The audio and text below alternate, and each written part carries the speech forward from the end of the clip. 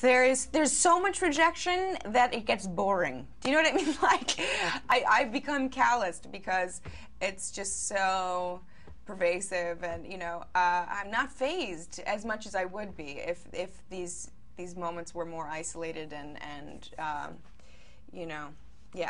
But I have to disengage, and I have to know that people, most of the time when somebody is attacking somebody else, they're really reflecting on themselves. It's really an expression of their own anxiety and their own fears about who they are.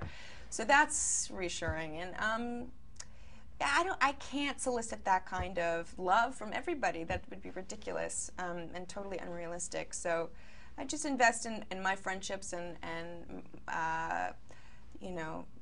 my family members, and I have a great group of people who care about me and who I care about, and so that's where I find my